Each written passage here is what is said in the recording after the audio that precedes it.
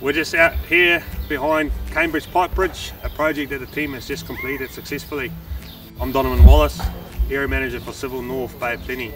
I've got a team out here today and we're planting some plants and a stream. So we're doing our community day and beautifying this area for them.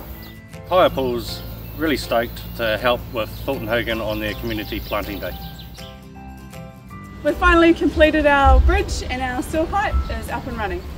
It's been a really successful project and we're proud to deliver this new asset for Waipa District Council. We've just planted 1,000 plants here in the stream area.